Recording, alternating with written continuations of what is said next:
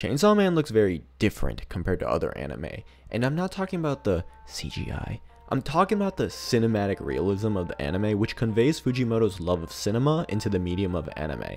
But as usual, when it comes to anime fans, there's always some controversy. So far, the anime has received a top-of-the-line adaptation, but there's always something to complain about when it comes to this fandom, which is perfectly fine, but please don't be that toxic fan that causes staff to lock their Twitter account. Oh, wait, that already happened. Looks like we're ahead of schedule. First, let's clear up some facts. So this adaptation perfectly adapts Fujimoto's vision, right? Well, that's a yes. Kind of. It may seem like Fujimoto is heavily involved in the anime's production, as seen by this title and tweet here, but other interviews suggest otherwise. At New York Comic Con, the director Ryu Nakayama stated that Fujimoto was largely hands-off and told the anime staff to adapt it however they wanted.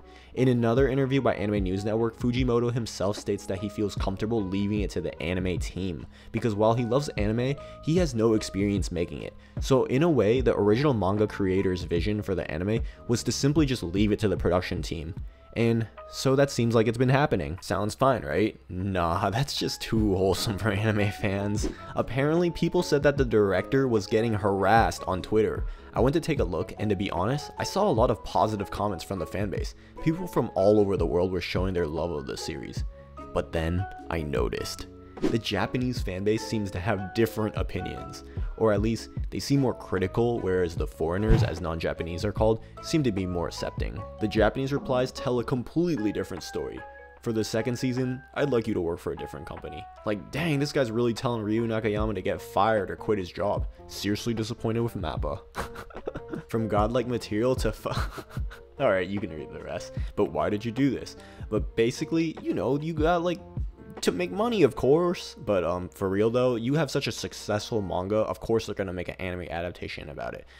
In regards to how Mappa's doing it, we're gonna get to that in the future, so stay tuned. A little more neutral one here, we got both the anime and the manga have their own original perks. Wait, what the frick am I reading? I am dyslexic AF, bruh. But note this manga panel with the over-the-top facial expressions and exaggerations. We gotta talk about this, so keep this in mind, we'll talk about it later. You know it's real when they pull out these emojis with the circle emoji and the X emoji. Original, high tempo, high tension, surreal, silly gag, ha ha ha.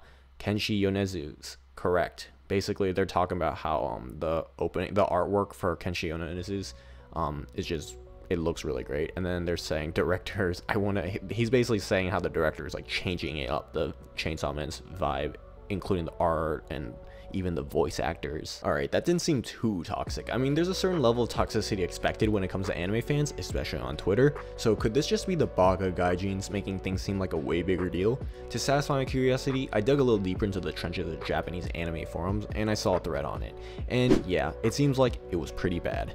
But you know, instead of translating this Japanese into probably broken English, I just want to get a feel of what they think of the director.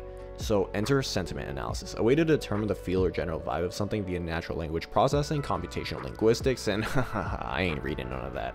Fortunately, the Japanese made it easy, because they still be using Yahoo, and Yahoo in Japan developed this search feature baked right in. And I'm not gonna lie, this search is pretty OP. It even gets through stuff like tweets quite well. Imagine how powerful Yahoo would be if it was still popular in the West. Anyways, I searched Chainsaw Man director, and yeah, it's pretty bad. There's probably some room for error, but the gap is so big, no matter how you look at it, it's clear a lot of Japanese fans complain. Like, I mean, over 80% on a 7-day period. Like, take it with a grain of salt though, because you know Twitter users be doing Twitter stuff. The reason Japanese fans seem a little more upset is because of a recent interview in Nikkei Entertainment. Now, I don't have access to Japanese magazines, but I do have access to Twitter.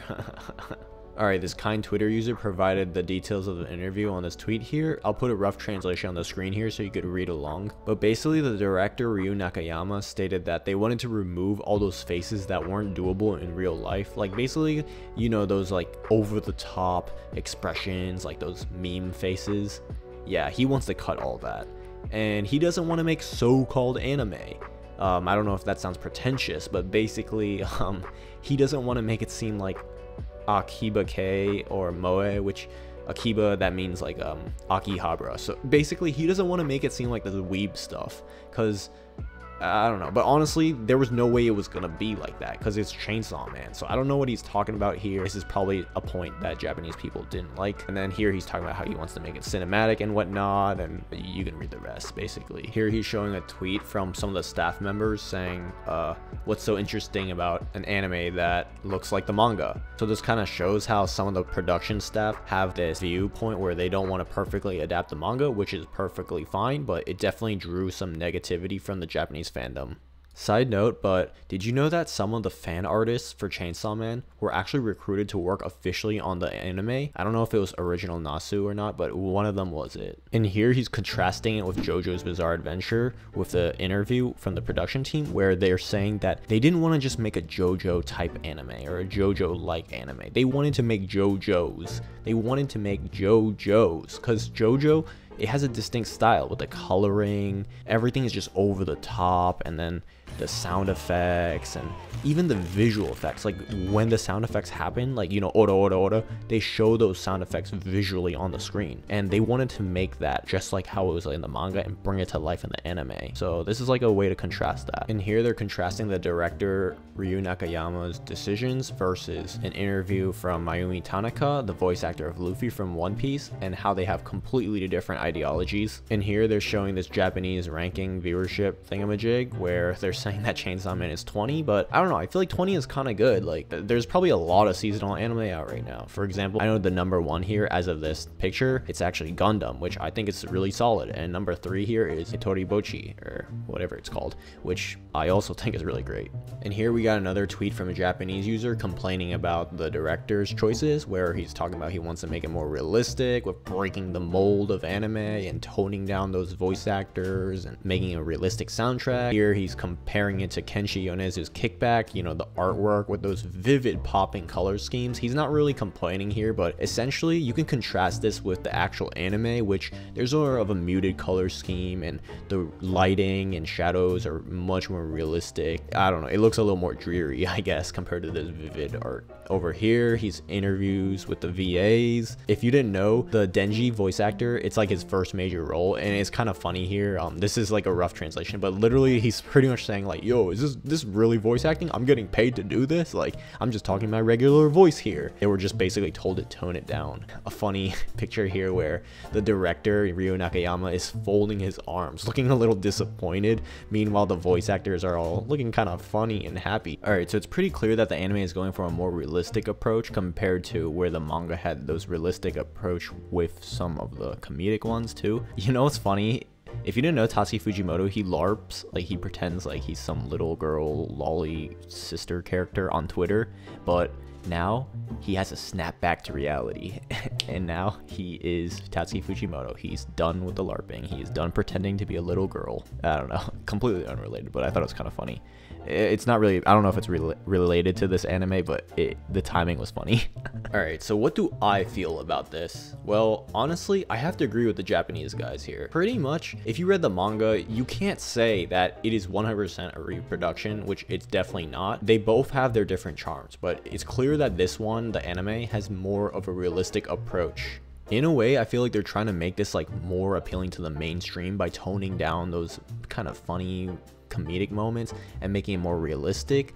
But you know, if you've read the manga, you know that Chainsaw Man, it's known, a large part of why it's famous is because of these viral meme moments where, although like not to downplay the other stuff in Chainsaw Man, you know, there's a reason why a certain car scene is so popular, barf throw up scene, dance scene, burger scene, kiss scene. Like, it's like you flip the page and they're like doing some devil hunting stuff. It's like all serious, and then you flip the page and it's like, ooh, they're at a car and they're about to like, something is about to crazy, like the faces and they're all sweating and all that stuff. Yeah, that doesn't happen in this. It just does not have that feel in this anime. But we're gonna know by the time the barf scene happens, which is gonna happen in this season pretty soon. Depending on how they handle that, I feel like we'll tell in the future. But I feel like they'll handle those super iconic moments. They're still gonna keep that funny tone, because why would they not want it to be a meme? Because that's the fastest way for it to spread.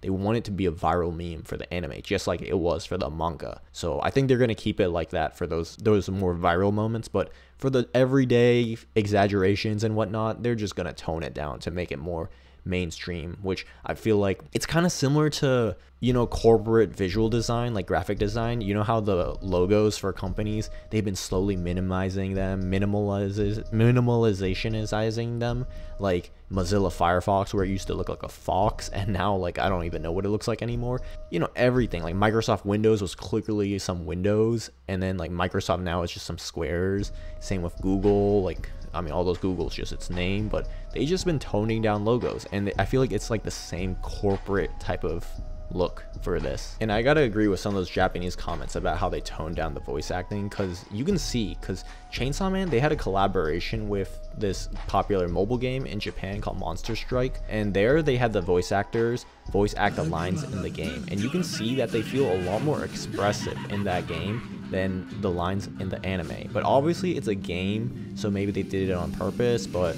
I don't know. I feel like if they didn't have Ryu Nakayama directing them in the game, maybe that's why, because he was definitely telling them to tone it down for the anime. Alright, and then here I want to talk about this blog post from Sakugaburu, which is like a more hardcore anime website. Well, not really hardcore, but more focused on the animation in general, and the Sakuga, of course. So basically, Ryu Nakayama grew up in this Haruhi era where it spawned this whole moe, like cute kawaii dancing culture, like basically this weeb stuff, which like it's not like I hate that stuff, but basically Chainsaw Man was never gonna have that, so I don't know why he had to bring it up, because that stuff pretty much spawned like a whole religion. Well, I guess Chainsaw Man does have its own religion. Like Chainsaw Man was not gonna look like that. It was definitely gonna look a lot more realistic. I have to agree with some of the points here, like it's losing some of Fujimoto's magic, and the ending songs, the artwork looks like more stylized, which it's keeping the interpretation closer to the manga, while Ryu Nakayama's directing towards the whole anime seems to stray away from that interpretation, because, you know, he's just doing something of his own. One thing to note though is episode 4 was directed by Yoshihara, which I believe made Black Clover look really amazing for one episode or some scenes, so I think I really like that one compared to the other ones, so we'll have to see in the future. Anyways, I'm going to link this down below. Let me know what you think, and peace out.